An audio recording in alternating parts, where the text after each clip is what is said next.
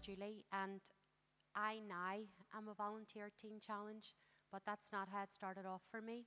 Um, for over 25 years, I was in addiction, alcohol and drugs, and I had an emergency situation, and I asked the Lord, I'd give him my life if he helped me to save my son, and in that moment of all the mess and all the madness, I then became a Christian.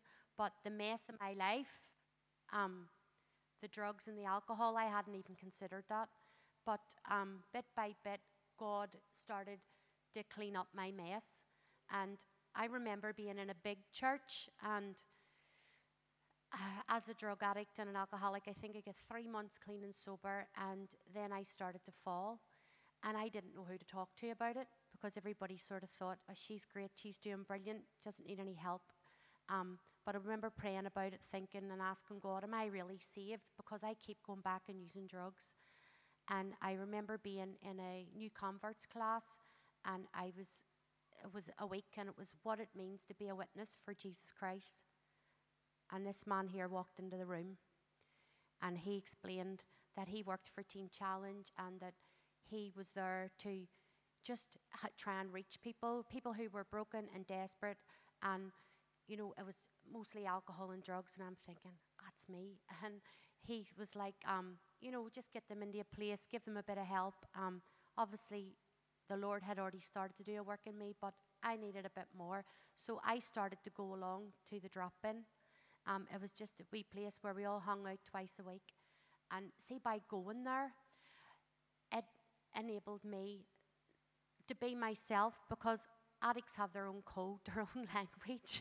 They all understand each other, but everybody was at a different stage. I mean, I remember even seeing Josh there, and it's great for me and encouragement, as I probably encourage him, he encourages me. Plenty of others that were coming in, all at different stages in our recovery. And it was a place where I was able to freely talk about things. Always ask him silly questions. There was fellowship there, and I was always encouraged. And it was really, really important to me, because during my first 7 months of being saved, I lost 3 members of my family to drugs. And I was actually in Carlisle House, just the 6-week program, and I just thought I need to address a few things, so I went there. And while I was in there, it was my youngest son had died of drugs. And in that moment, I suppose I could have walked out the door and took drugs. But at that time, I leaned more into God. I just didn't have all the answers, and I was hurting, and I knew I didn't want to take drugs again.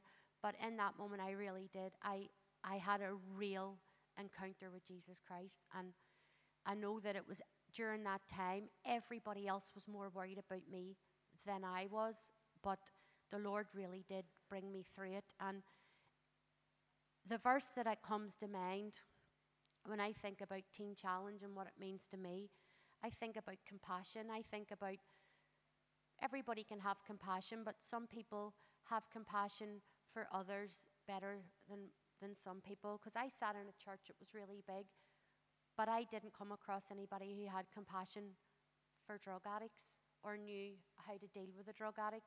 But when I went to Teen Challenge, there was compassion, and that same compassion was in my heart, that one day I would be able to help others. And this scripture, I'm going to read it from the Message, because to me it means you don't have to explain any part of it. And it says, all praise to God and the Father, our Master, Jesus the Messiah, Father of all mercy, God of all healing counsel. And this is the bit that really gets me. He comes alongside of us when we go through hard times. And before you know it, he brings us along someone else who is going through hard times, so that we can be there for that person, just as God was there for us.